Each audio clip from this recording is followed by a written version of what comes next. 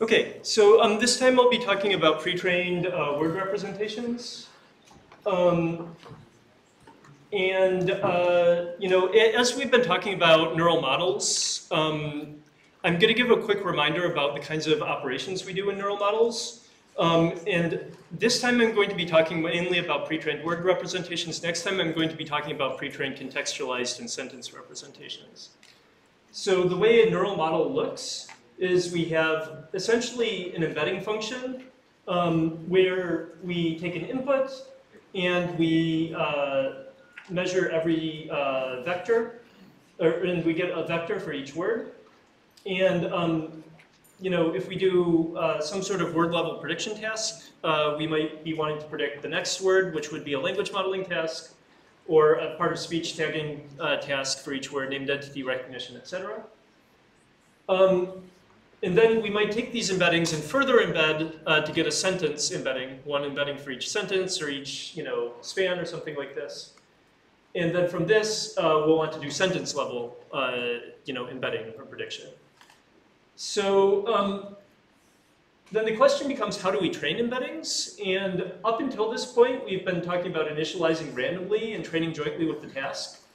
But you can also do things like pre-training and then using the pre-trained embeddings for another task. And so this could include pre-training on a supervised task like part of speech tagging or parsing, or pre-training on an unsupervised task like language modeling.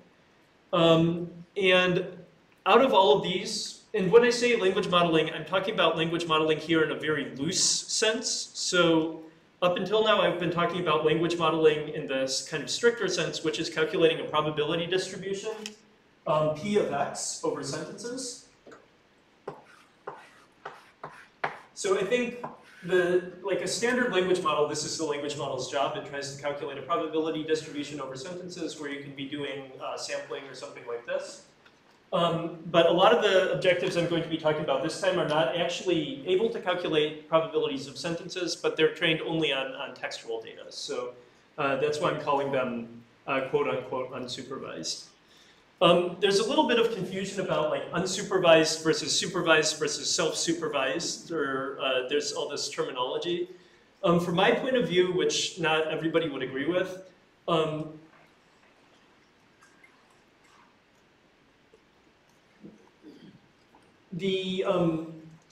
basically unsupervised means you aren't given any labels for solving the task itself.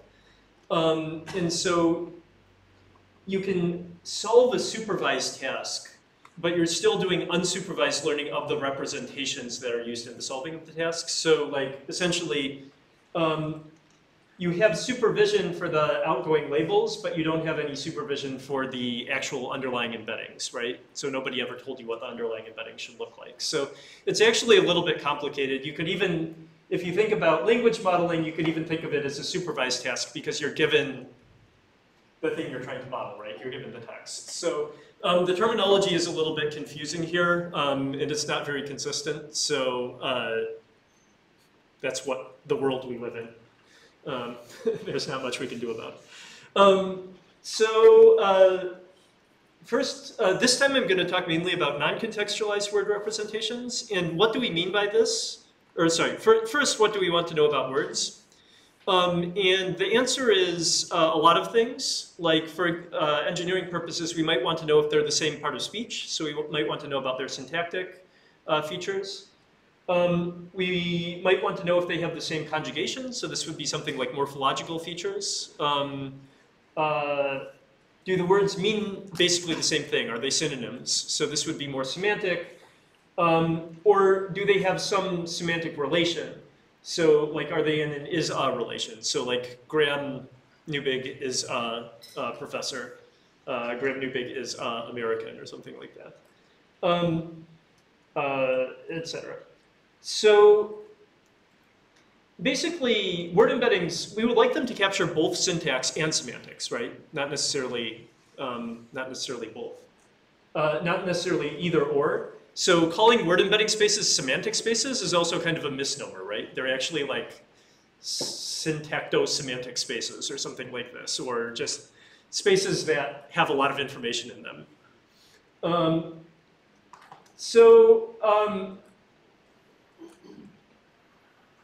We're going to talk about two types of representations, so non-contextualized representations and contextualized representations. And basically the difference between a non-contextualized representation and a contextualized representation is that non-contextualized representations, you calculate each vector independently. You don't consider any of the other vectors in the sentence. Whereas contextualized representations, you look at the whole sentence and you calculate a vector for each word, but the vector for each word might change depending on what the other words in the sentence are. And as I said, we're going to mainly cover the first today. So before going into word embeddings, I'd like to talk a little bit about a manual attempt to create information about words, WordNet. So I like asking this every year. How many people have used WordNet in your research? Okay, still going pretty strong, actually. So the percentage of people goes down every year, but still we had a good 30% or something like that. But WordNet, what WordNet is, in case you're one of the people who hasn't used it before, it's basically a large database of words, including parts of speech, semantic relations, etc. And so basically at the very top, you have the most general semantic class, artifact. Then you have motor vehicle, then you have motor car, you have hatchback, compact, gas guzzler. Under motor vehicle, that's not a motor car, you have like go-karts and trucks, etc. So this is a big network of basically is-a relations between words. Notably, this was a major effort to develop, and there are resources available in many languages in the world. And every time you wanted to create one for a new language, you would have to do extra work.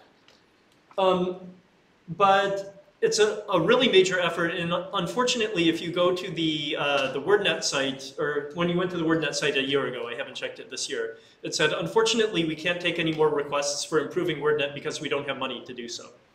So this is like it's a real problem, obviously. You don't have experts, you can't hire experts to continue to maintain your resource, and that's going to become out of date or obsolete. So the question is, can we do something similar, more complete, and without the effort? And the answer could be word embeddings, so a continuous vector representation of words. Within the word embeddings, features of syntax and semantics may be included. And for example, element number 1 might be more positive for nouns, so that would be a syntactic feature. Element number 2 might be more positive for animate objects. Animate objects need to be a noun, so that's a little bit of syntax, but that's also a bit of semantics, right? Element number 3 might have no intuitive meaning whatsoever. Maybe it somehow correlates with, some spelling feature of the model. Maybe it was just not learned very well. Who knows?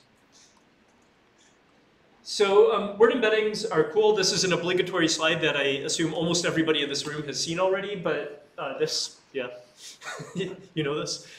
So this is the thing from the first paper on word2vec by Mikolov et al. In 2013. And the basic idea is because these word embeddings kind of have a linear relationship in the space in some way, you can have king and queen, and then you can add a similar direction vector from king to kings and queen to queens. And the direction between king and kings and queens will be similar. So this is basically a syntactic direction, right? You're going from a word to its plural. If you look at the blue thing, this is more of a semantic direction, right? You're going from a male gendered word to a female gendered word. So this is kind of interesting already because WordNet doesn't have any information about what is the female equivalent of king, for example. So already by calculating these vectors and moving in directions, you're capturing more information than was able to be captured by this large lexical resource. Has anyone explicitly studied what's captured or not captured by word embeddings compared to, say, something like WordNet? Has anyone explicitly studied what is captured or not captured according to word embeddings and compared to WordNet? And the answer is basically yes. And there's also been some work that I'm going to talk about later on methods that combine the two together. So like do better learning of word embeddings using information in WordNet. I don't know if I'm going to talk about the opposite, which is automatically extracting something like WordNet from word embeddings, but there's a lot of research on that, and I think we're going to cover that in later lectures. Okay. Yeah. I have a question about the previous slides. What is the meaning of the task syntactic parsing? What is the meaning of the task syntactic parsing?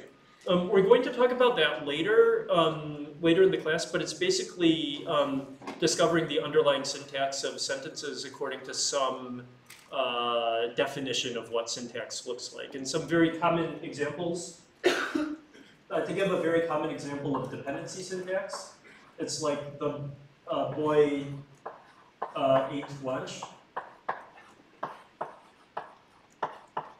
And you have object, and subject, and determiner, and you try to predict these things. I've seen this. This is only syntactic parsing. This is one variety of syntactic parsing, yeah. Any other questions? Okay.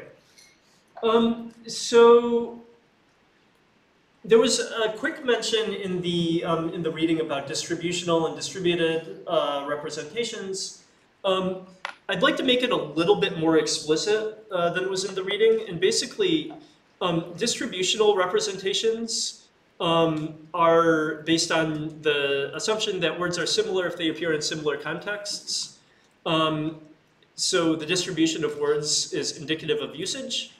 And in contrast, you could think of a non-distributional representation.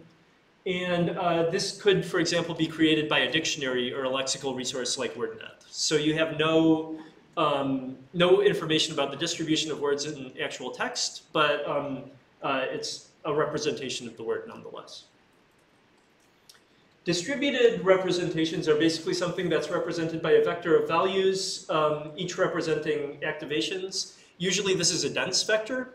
So all of the elements in the vector are real values, usually not equal to 0. In contrast, local representations are where each thing is represented by a discrete symbol, so a one-hot vector. And actually, one of the big gains that we have gotten by using neural networks is moving from these local representations, one-hot feature vectors, to these distributed representations. So yeah, actually, I'll go into that a little bit more. So an interesting thing about this is, what do you think a cluster ID is? So like, let's say we have word-to-vec vectors, and then we cluster together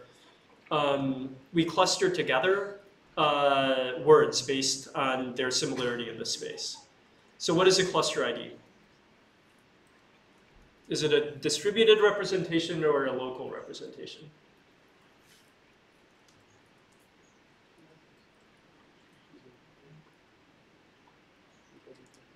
Anybody? So who thinks distributed? Who thinks local?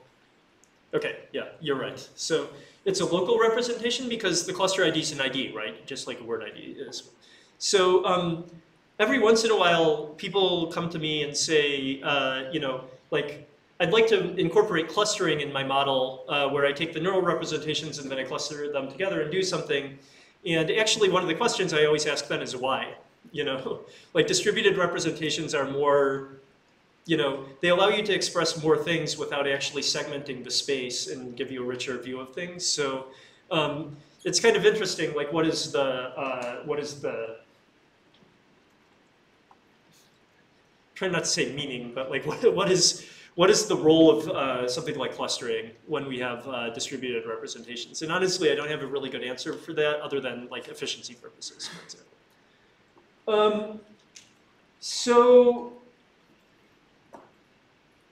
now given that, I'd like to go back to distributional representations. And distributional representations are based on the fact that words appear in context. I have a kind of interesting thing in the code examples. So I think this is code example number 3.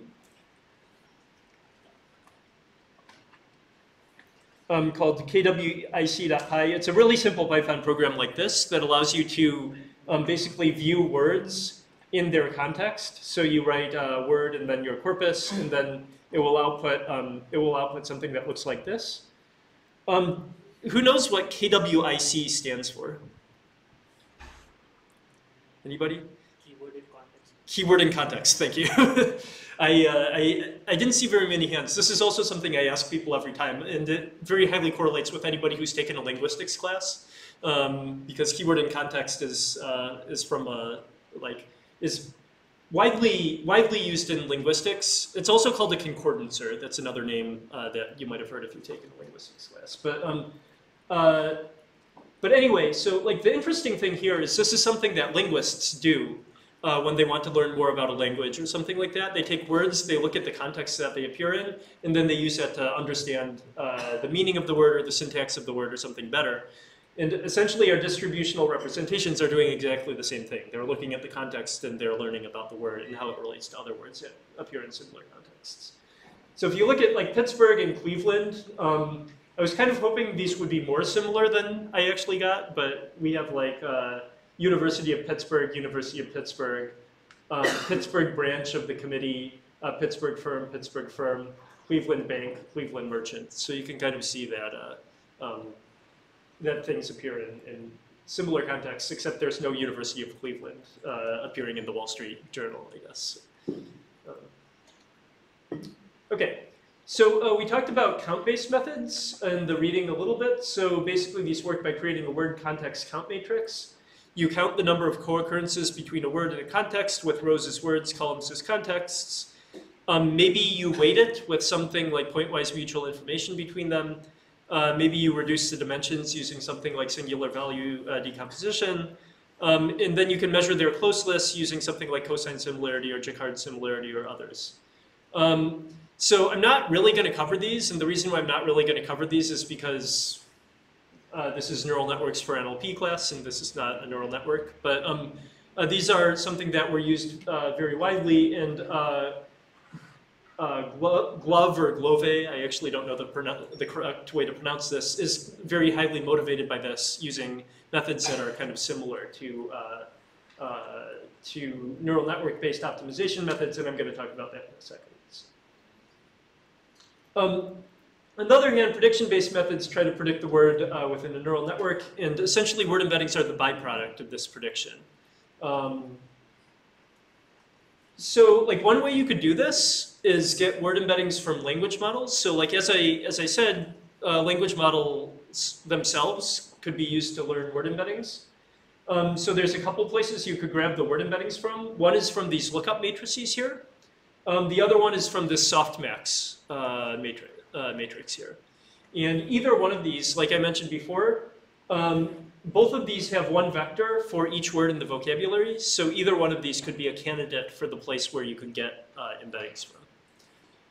And actually the first embeddings created by like Yashio Bengio or Turian et al. And others just used these language models and already proved that they worked pretty well. However, more recently, context window-based methods are more popular. So if we don't need to calculate the probability of the sentence, so basically if we give up on having our model be a natural language model, we're then free to design any prediction problem we want, as long as it has some matrix that has the size of the vocabulary as one dimension, and the width of the word embeddings is another dimension. So this moves closer to the context used in count-based methods and drives word-to-vec, etc. And to give a few examples of these, the first one, the CBOW, is predicting the word based on the sum of the surrounding embeddings. So you look up the words, add them together, and you take this as basically your predictor, and you multiply this by the embeddings for the words themselves, and you calculate scores. So basically, this is a language model. It's like a language model, except a language model would be using the previous two would be using the previous two words instead of the previous two and the next two words. And also, it might be looking up different words for the two previous and the one previous, right? So we talked about like a continuous bag of words model on the first day of class. This is a continuous bag of words model, but it's using instead of using like the previous two to do a language model prediction, it's using the previous two and the next two, or whatever. This might be a little bit different than the way you normally think about word2vec if you've heard about word2vec before. So normally the way word2vec is formulated is you have the vector for the word and the vector for the context.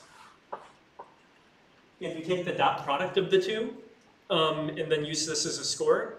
I'm intentionally not expressing it this way and rather expressing it as a prediction problem, because the dot product is equivalent to one row of a matrix multiplication, right? So this is equivalent to one row of the matrix multiplication. So this is just taking the dot product over all the vocabulary items and calculating the scores for them. So by doing this, you can move the CBOW closer to what we know from language modeling. And if we took a softmax over them, we could calculate probabilities, for example. In reality, this is not exactly what word2vec is doing. Word2vec is also doing negative sampling, like we talked about in last class, 2 classes ago? 2 classes ago, or several classes ago. It's doing negative sampling, which means instead of calculating the full softmax, you calculate only a subset of them. And it's not actually using a probabilistic loss function. It's using a hinge-based loss function. But still, it's pretty, the contrasted loss function. So but it's still pretty similar, I guess. So I have an example implementation of this, if you'd like to take a look at it. I mentioned that if you want to take a look at these implementations and do something with them, I'll try to provide something for this. One thing that you could do with this is not currently using negative sampling, but you could convert it to try to use negative sampling. So that would be one thing you could try. Yeah.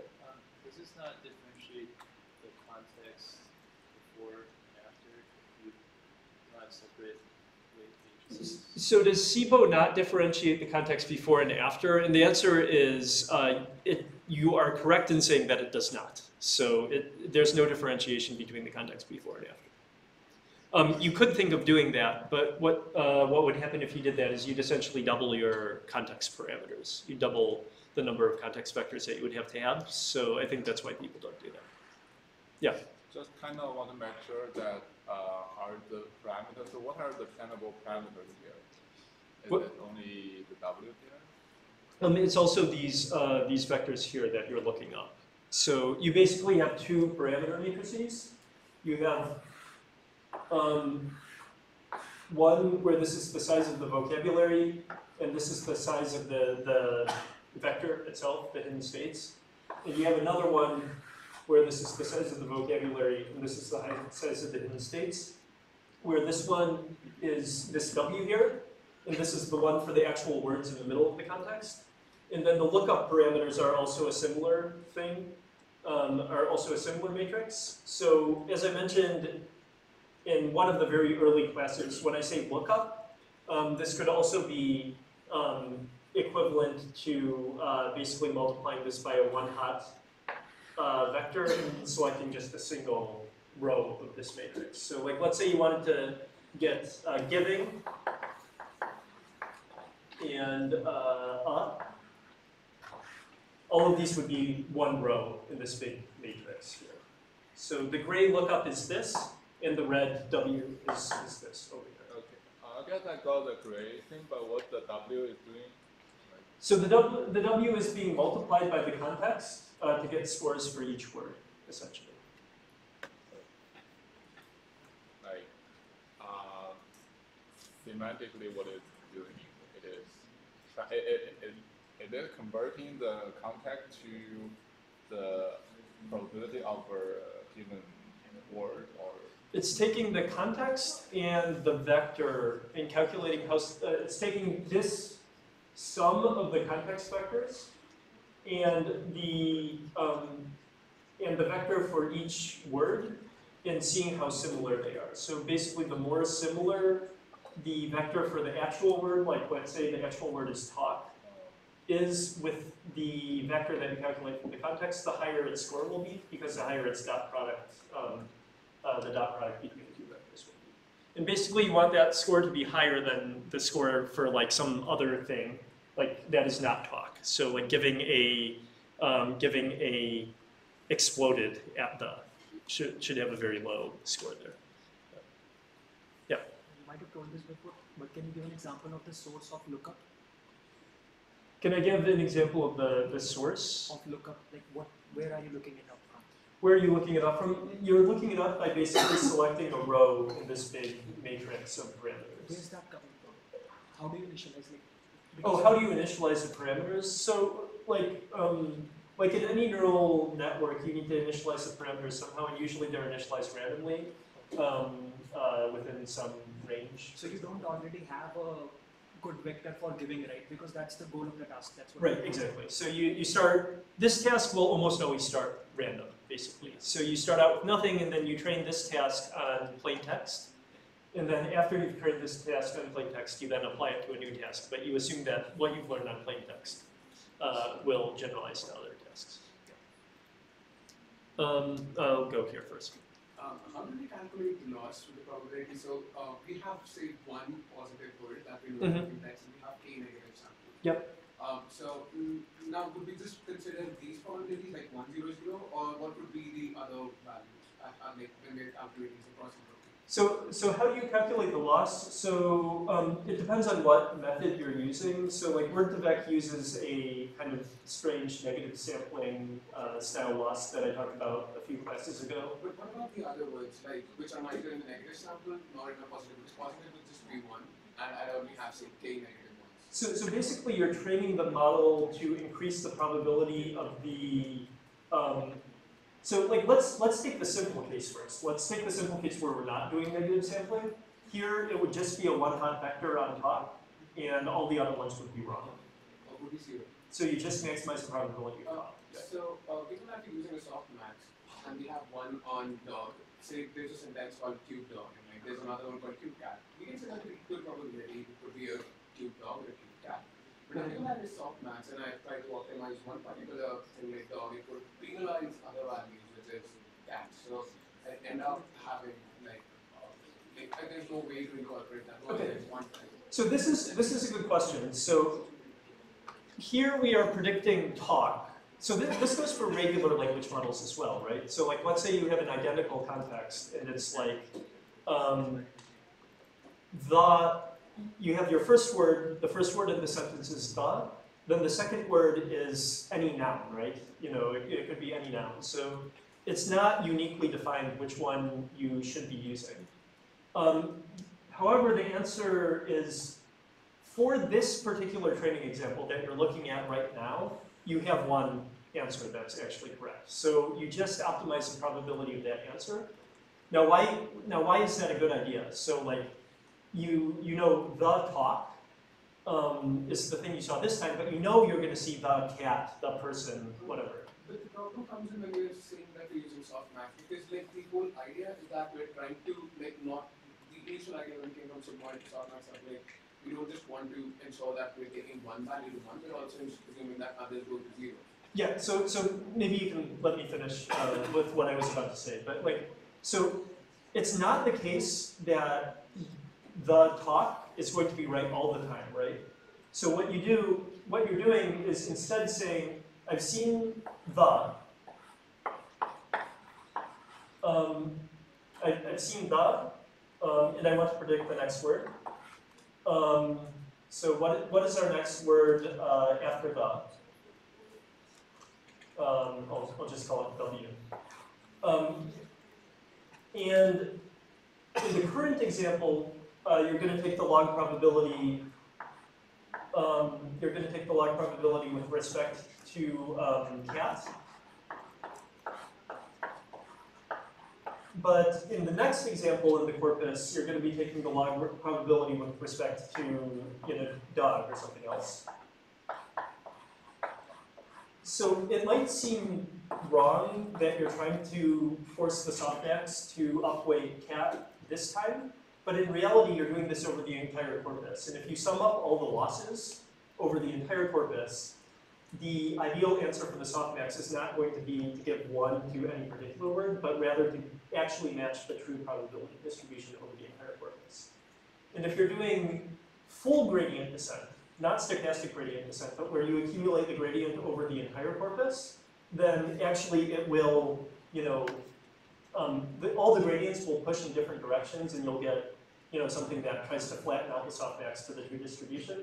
If you're doing stochastic gradient descent, you're getting a noisy approximation of that. So like maybe one time you'll move towards cat, and the next time you'll move towards dog. But overall, on average, you're going to get to a place where it kind of smooths out the probability distribution to match what you actually expect. So that's the case in regular language models. It's also the case in word to vector. So, does that kind of clarify things? Okay, yeah. So one question is, when you're training, we have like 2 separate matrices for one for the words and one for the context, right? Mm-hmm. Has anyone tried to analyze how similar the words and the context are? Is it not possible that we use the same matrix for the words as well as for the context? So this is a very good question. So has anybody tried to analyze how similar the representations we learn in the context and the representations we learn in the words are? And the answer is yes. I have read such analyses, but it was a long time ago, so I don't remember very well. But you definitely need to use different matrices when you're using a really, really simple model like this. When you're using a more complicated model that runs through multiple layers of neural networks or has some sort of bilinear function in it or something like that, then it's okay to share the parameters. But in this simple dot product model, the way contexts behave and the way words behave is actually quite different, so you definitely need to separate them. Now, the next question is, so which one do you want to use? This results in 2 matrices, right? And the answer is, I think, in general, the word one,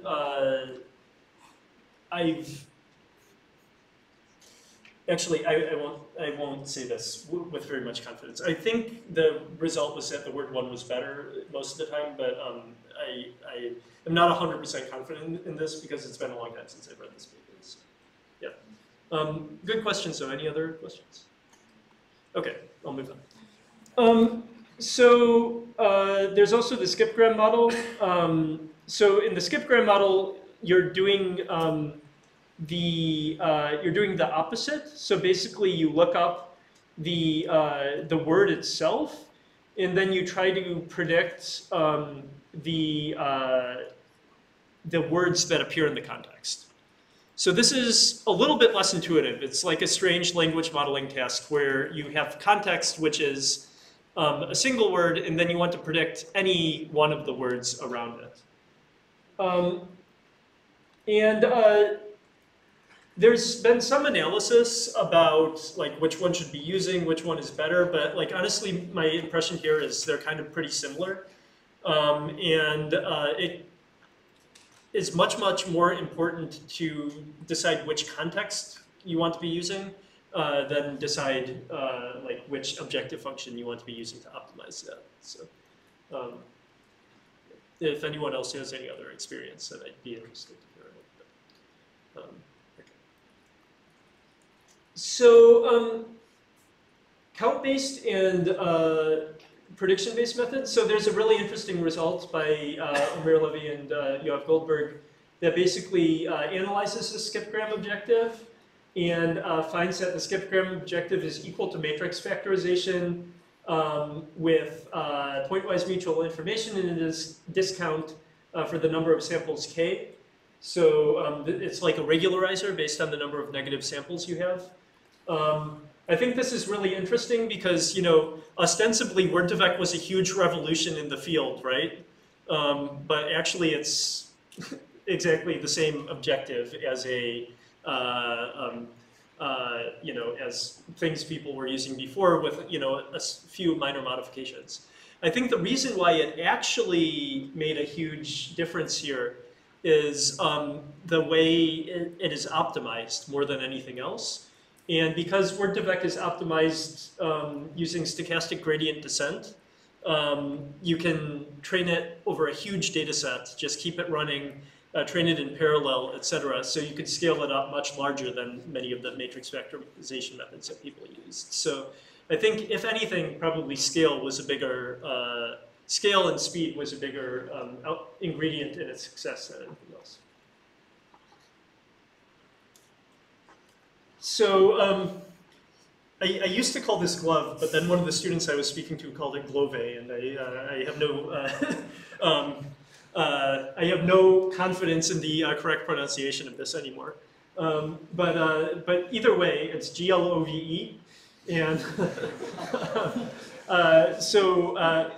this is basically it's an approach motivated by matrix factorization, but in the end they optimize it using SGD type methods, so it can still scale up easily. But the motivation is very nice, and the paper is written very well. So if you want to have an intuitive understanding of how to design a training objective, I think this is a very good one. And basically the motivation is, it's motivated by ratios of word context probabilities. And if we think about ice, and we think about steam, and we think about the motivating, or we think about the underlying differences between ice and steam, for example, what are the underlying differences between them? And the underlying differences are that ice is solid and steam is gas, right?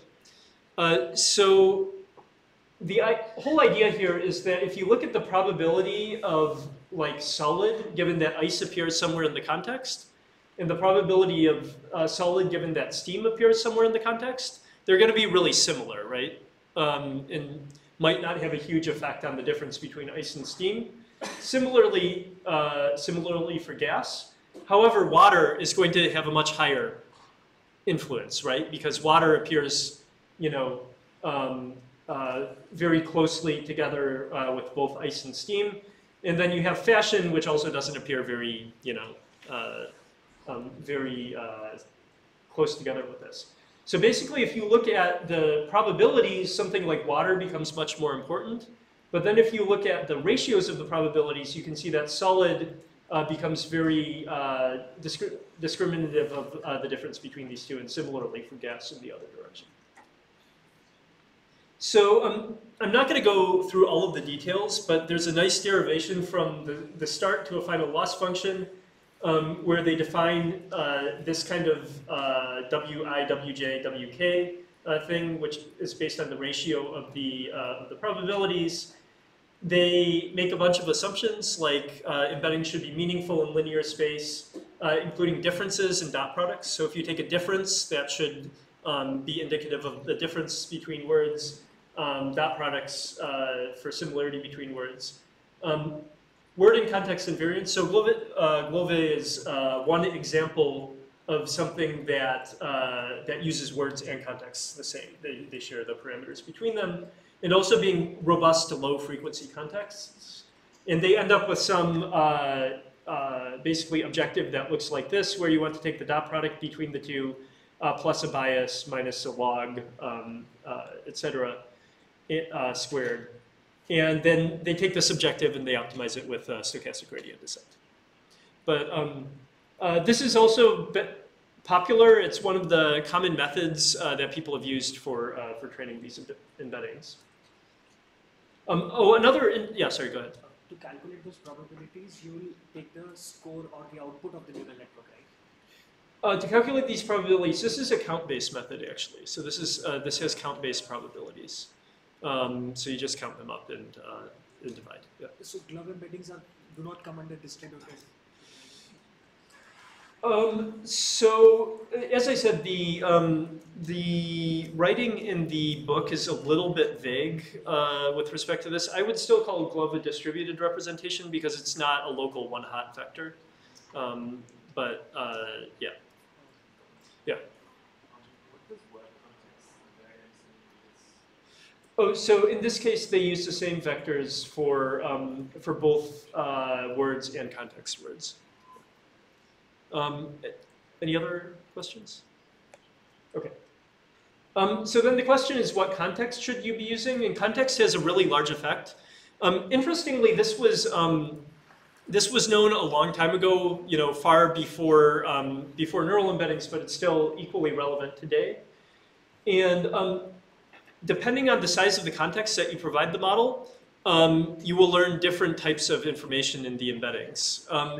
And if you give a really small context window, this is likely to give you very syntactic embeddings. And the reason why is because the part of speech of a word, for example, is very heavily influenced by the immediately neighboring words. But if you go even 2 words away, there's going to be a much weaker correlation between the part of speech and the other information. If you have a large context window, you're going to get more semantic-based and topical embeddings. So let's say you just averaged together everything from everywhere in the document that the word appeared. If that's the case, there would be virtually no correlation between syntax because the syntax averaged over the whole document is going to be very similar. But the topic will come out very clearly, right? So the wider you make it, the more, essentially the more topic or semantics and the less syntax that you're likely to get. Yeah. So would this result hold across languages? Because something like Russian, where word order is not as important, you might not get as much syntax from just small context windows. So would this hold across languages? And because, for example, Russian might have freer word order, so this would not be as relevant. And I think that might have an effect, but every language in the world has hierarchical structure. I feel like I can probably defend myself against this. There are very few statements that work for every language in the world, but I think this is one of the few ones that does. And because of that, I think there's some sense of locality in the syntax of every language.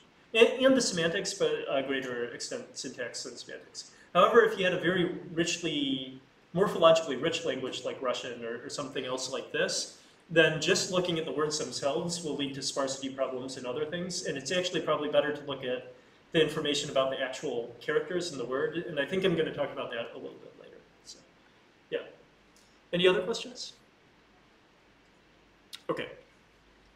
And also context based on syntax. So this gives you more functional words with the same inflection group together. So this would be one way that you could overcome this, maybe in a even more principled way. So evaluating embeddings. Let's say we've trained up a whole bunch of embeddings, or we have a bunch of embeddings and we want to know which ones we should be using. So there's different types of evaluation, and this goes for any system that you might want to evaluate, but specifically for pre-training it becomes particularly important. And intrinsic versus intrinsic. So intrinsic is how good is something based on its underlying features, and extrinsic is how useful is it in a downstream task. There's also qualitative versus quantitative. So qualitative is basically examining the characteristics of individual examples, whereas quantitative is calculating some sort of aggregate statistics. And so visualization of embeddings is one way you can do things. So you take the embeddings and you turn them into some sort of visual representation of them. The most common one is to do dimension reduction into 2 or 3 dimensions, because about 2 or 3 dimensions is as much as humans can realistically look at and understand. If you want a challenge project, maybe you can try 4-dimensional visualization of embeddings where they change in time also, but you'd have to be pretty creative to figure out how to make that work. So this is an example where you do principal component analysis, which is a linear reduction technique to reduce the embeddings to a lower dimension, 2 dimensions. And you can see interesting correlations, like you take China and Beijing, Russia and Moscow, Japan and Tokyo, and you can see there's essentially not an exactly same vector between them, but there's a pretty similar vector between countries and their capitals. There's also nonlinear projection to, sorry, go ahead. So this is a two-part question. Yep. At what point is it a good idea to train word embeddings from scratch, for example, on low resource languages where you don't have a defined amount of data? So at what point is it a good idea that I train my own word embeddings? The second question is is there a way to transfer word embeddings from a high resource language like English to a low resource language? Is there some transformation or some papers that have worked on such approaches? Yes, so these are really good questions. So the first question is, when should I be training my embeddings from scratch? And the answer is, anytime you want to work with data that's not the same as the big data that the people who trained the embeddings were using. So even for English, let's say you want to process biomedical text, you're not going to do very well with embeddings that were trained on, on non-biomedical text. A lot of the embeddings are trained on like Wikipedia or something, so if it's something that's very similar to terminology or whatever that was trained on Wikipedia articles, or that's included in Wikipedia articles, you can do pretty well, so that gives you good coverage. But let's say it's legal documents, and really Wikipedia doesn't have a lot of legalese, so that would be a problem. If you're doing low resource languages, certainly, Wikipedia is very small for a lot of low resource languages, but maybe you can get big data from the Common Crawl or something like that. Or maybe there's data that's not even available on the web, which is the case for a lot of languages. What was the second part? Is there any approaches? Are there any approaches to transfer learn from a large from a huge resource language like English or other languages? So yeah, are there methods to transfer from a high resource language? And the answer is yes. I might talk about this a little bit more next time in contextualized embeddings, but there's essentially two ways. One way is to train them individually, train embeddings individually on two languages, and then try to align the embedding spaces between the two languages. This is pretty widely used, mainly for convenience purposes, because people don't want to retrain embeddings on lower resource languages. But you're still kind of limited by how good the underlying embedding space is as well. The other way is to train the embeddings jointly on multiple languages. And this is nice because if you train them jointly, you can kind of learn jointly, maybe some of them share conjugations, or maybe some of them share lots of cognates or words between them. And stuff like this.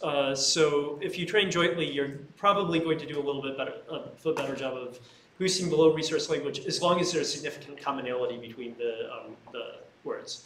And Aditi, your wonderful TA, has a very nice paper on cross-lingual transfer of embeddings, so you can talk to her more about that. So good questions. Any other ones? Okay. So also when you do visualization, you can do nonlinear projection.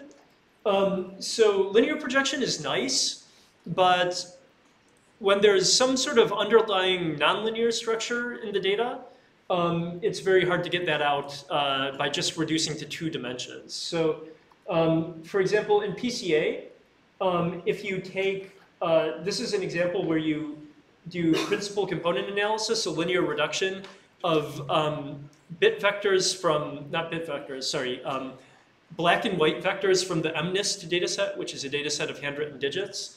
And you can see that this dimensionality reduction basically reduces them to a thing where kind of, let's see, 6 and 3, I guess, are pretty close together in the space.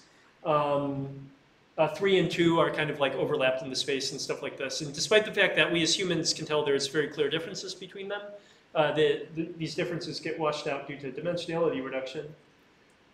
So there are nonlinear methods for dimensionality reduction that basically try to learn a nonlinear mapping so that things that are close together in the high dimensional space end up being close together in the low dimensional space, and things that are far apart in the high dimensional space tend to be far apart in the low dimensional space. And the representative approach to this is t-SNE. So I'm not going to go through the technical details of that, and we have a script that allows you to do that.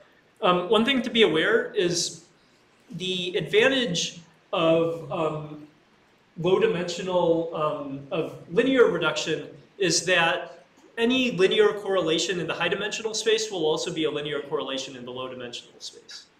However, that's not the case for nonlinear reduction, and you can see that you take an original space, this is an original two-dimensional space, you run it through this Tisney algorithm that a lot of people use, and depending on the hyperparameters of the Tisney algorithm, it could become this, or this, or this, or this, or this.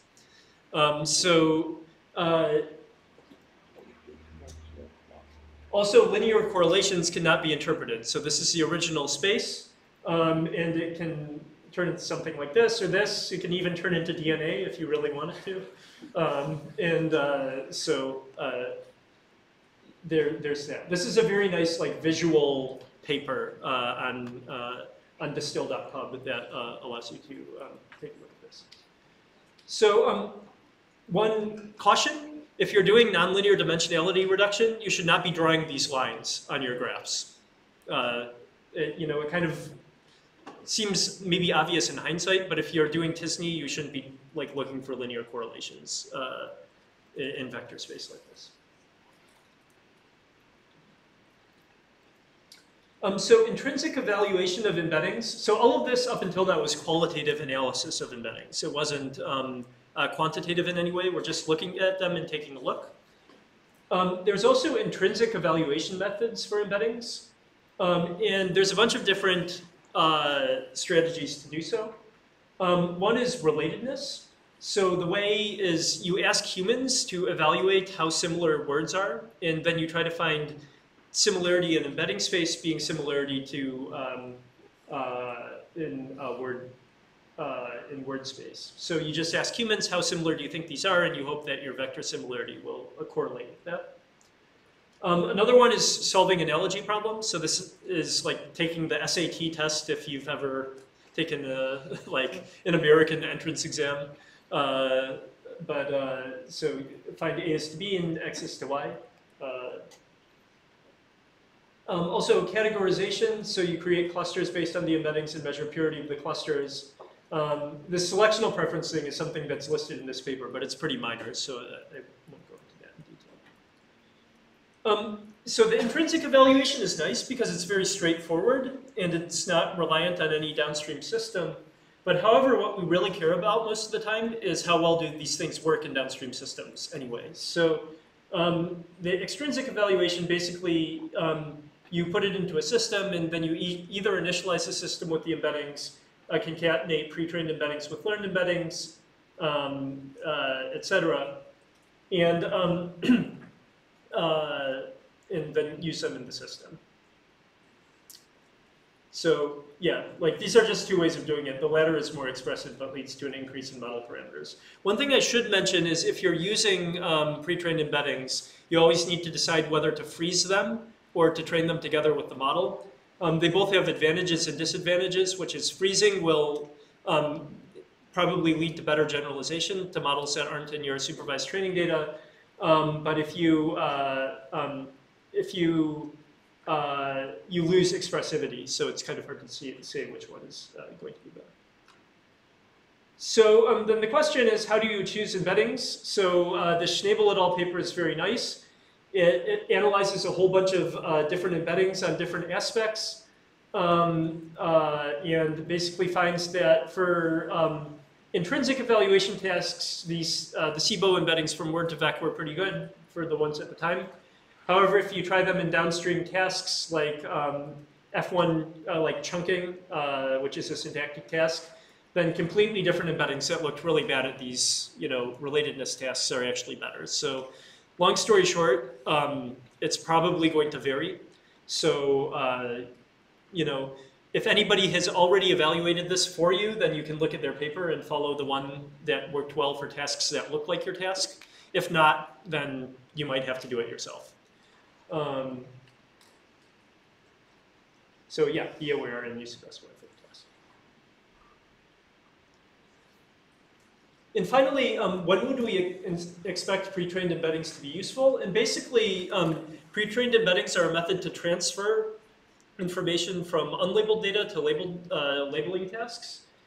And so they're very useful for the things like tagging, parsing, text classification, etc. They're less useful for something like machine translation, because machine translation, there's lots of naturally occurring data in many cases. So you might not have to use some sort of unsupervised embedding method, although it can help in some cases. And then if you're doing language modeling, the amount of data you have to train your embeddings is exactly the same amount of data you have for language modeling, so why bother? Just train a language model. It might make convergence faster or something like that, but there's that. Okay, are there any questions about this? Okay, so I will move to the next part. So I'm going to quickly go for the last 15 minutes or so through methods for improving embeddings. And I'm not going to talk about contextualization of embeddings, as I said, because I'm going to talk about that next time. But nonetheless, a lot of the problems that I'm going to talk about here also are things that are important to think about for the next class as well. So one is that they're sensitive to superficial differences or differences that are based on, like single character differences that don't relate to the semantics. So if you just look things up in a matrix, and the matrix for dog and dogs are different, then, if you don't have lots of training data for dogs, you'll be out of luck. They're also not necessarily correlated with knowledge or across languages, so this is a problem. And also, in some cases, they can be not very interpretable. And also, they can encode bias, like stereotypical gender roles, racial biases, etc. One really powerful tool that is used in many modern models for learning embeddings is subword embeddings. And there are a couple, I put these two papers up here because these were kind of the original methods that people used for training subword embeddings. And the first one is kind of a very linguistically motivated one where you do some analysis of the embedding and you split it into different morphemes, which are kind of the underlying units of the word. And you have embeddings for each morpheme, and then you compute them, you combine them in a tree-structured fashion to try to get them to get the final embedding. The next one is you can also just run a recurrent neural network in either direction and try to calculate the embedding from the last state. But now what most people have settled on is a method for capturing word embeddings using subword information is this bag of character engrams. And the basic idea is you have where, like the word where, and you split it up into a whole bunch of character engrams, so like WH, WHE, HER, ERE, RE. Maybe you have 3 and 4 and 5. And yeah, 3, 4, 5, 6. For high frequency words, you also have an embedding for the word itself. And you just sum together all of these embeddings and use them to calculate the embedding for the whole word. And the reason why this is good is, like, let's say we have dog and dogs, right? They'll both contain the engram DOG. And also lots of other embeddings will, lots of other words will contain the engram maybe S end of sentence, for example, and S end of word. And S end of word is very indicative of plural, right? So you have one embedding representing DOG, which represents the semantics. You have one embedding representing S end of word, which represents the syntax. You sum them together, and now we have our nice, syntacto-semantic embedding. That's not an actual word, but yeah. So. Doesn't this greatly expand vocab size? Doesn't this greatly expand the vocab size? So this is a good question. Yes and no. The reason why the answer is yes is because there are many more character engrams than there are words. The answer why it's no is because previously you had to memorize every single word you've seen in the training data, otherwise it would be out of vocabulary and you couldn't use it at all. So now you can actually threshold, vocabulary threshold the number of things that you actually remember word embeddings for, and that makes it, is a very effective way to reduce vocabulary. So yeah, good question though. Any other questions? So another thing I should point out is that the fast text toolkit, which is used pretty widely, also uses this method. Another advantage you get from this is even if you've never seen the word before in your vocabulary, you can still calculate the embedding of an unknown word purely from its n-grams, which is very useful in case your teacher invents a word like syntacto-semantic, and you need embedding for it. So if you training, what would be contextual WHP? For instance, like we have different of these suburbs. What would be the contextual? What would be the context? So I'm pretty certain, but not 100% certain, that they only did this for the word embedding itself, and then the context is just regular words. And they also threshold that with the vocabulary. I'm not 100% certain about that, but I'm pretty sure. Yeah. Any good question though? Any others? Okay. So this is something you definitely should know. I've done a pretty thorough empirical investigation of a whole bunch of different ways to take character embeddings and turn them into a word embedding, including this, including CNNs, including by LSTMs. And this is like way better and converges quite a bit faster. So I think there's a reason why this is used in fast text. So it's a good technique to have in your technique repository. What I just said was with respect to machine translation, but there's I wouldn't be surprised if it's for other tasks as well. So another thing, I've actually already talked about this, so I'll just get back, I'll just mention it briefly. So multilingual coordination of embeddings. One thing that you can do is you can train embeddings in multiple languages, and then post hoc try to learn a transform over them that turns them into embeddings in the same language. And there's a bunch of different ways to do this. The most standard way, actually this figure is a little bit harder to follow because it's using two transformation matrices, but like let's say you have, let's just call the ones in one language X source, and the ones in the target language X target.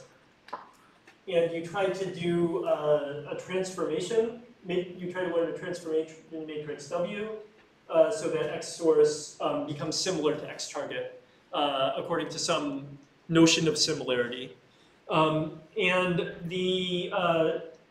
in order to do this, you need to have basically aligned words in the source and target languages, and you can use this by just having a dictionary, for example. There's also methods that induce this dictionary in an unsupervised fashion, which I don't think, oh yes, which I'm talking about here. So basically the way this works is, one thing that you can do, which I think is actually pretty clever, is just take all the digits and say digits are the same in many, many languages in the world, so you just map them together. Or just take other identical words, all the identical words. So like even if you train word embeddings on Chinese Wikipedia, there's a bunch of English words included in Chinese Wikipedia, so these words can then anchor the embeddings together.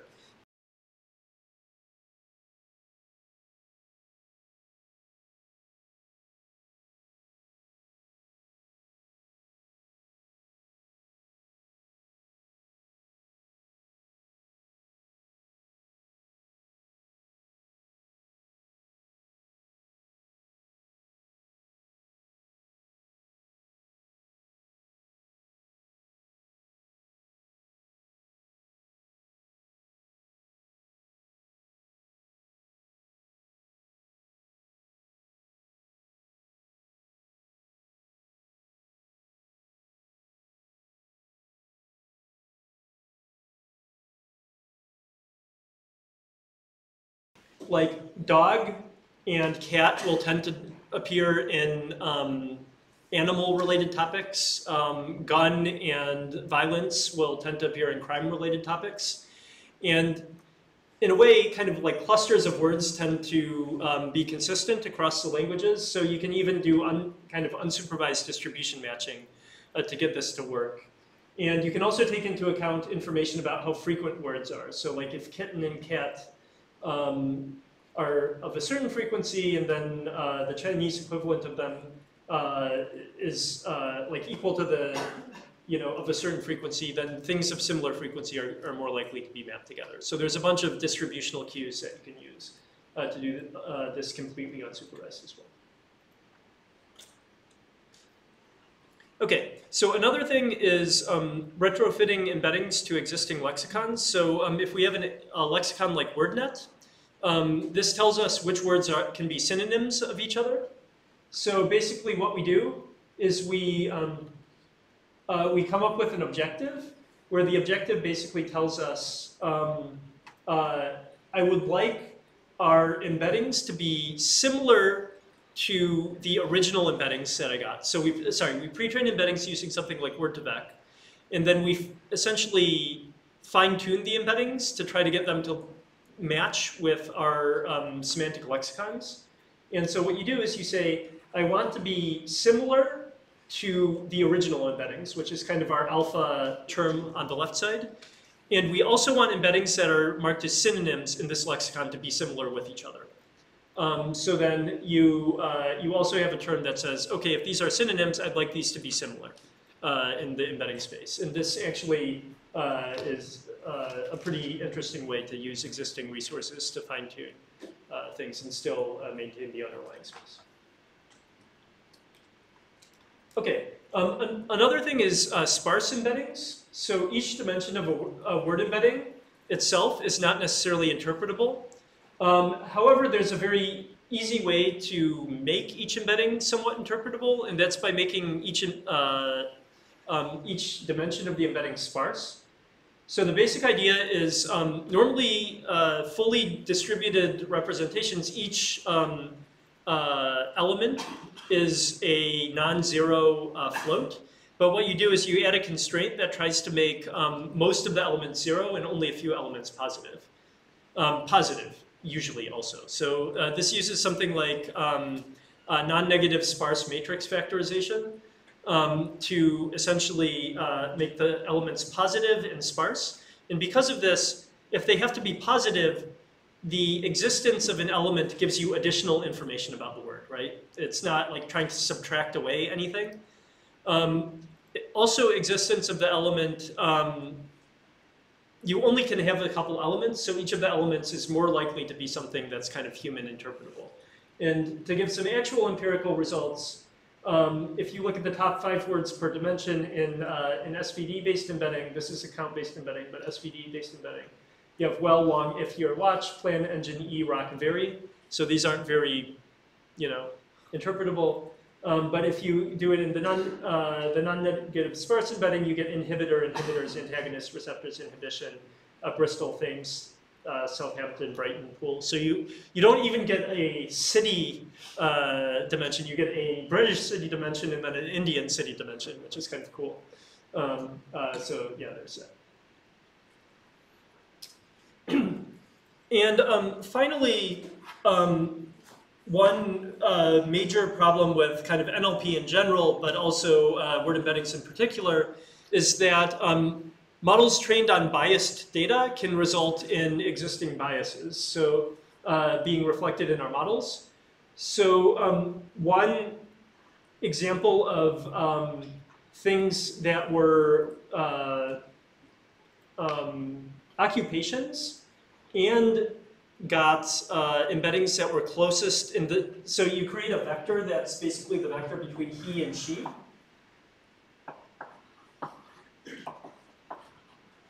And then you take all of the vectors that are occupations and closest to the she direction and occupations that are closest to the he direction, and you can see it's very, essentially encoding existing stereotypes about like what genders are doing particular occupations. And this is certainly a problem if you want to build a system that, like, for example, is recommending jobs to people based on personality traits or something like this, because, like, there's plenty of female computer scientists in the room, and I'm sure if you went over to the nursing school in Pitt, there'd be plenty of male people there. So combined with the fact that systems tend to overpredict, tend to amplify existing disparities in the data, this is a really big problem society-wise if you want to be fair to people. So There are a bunch of methods that basically identify pairs to neutralize and find the direction of the trait that you would like to neutralize and ensure they're neutral in that direction. There's also some interesting work that shows that even doing this isn't sufficient to kind of remove all the information that you would like to remove, and you need to think in a more holistic way. I think I'll probably talk about this a little bit more in the interpretability section or something like that as well. Another thing is it's not just gender. There's this paper by Dan Jarevsky's group, I forget who the first author is, that's pretty terrifying, which trains word embeddings on text from each segment in American history, and it demonstrates very clearly the really horrible racial stereotypes that existed during that segment in American history. Unfortunately now maybe it's a little bit better than it was before, but this is something you need to be really, really aware of when you're training models. So I think this is good research to be aware of. I'm going to skip this. I already talked about fast text, but you can look at the slides if you'd like. So that's all. And I'm happy to take questions offline afterwards.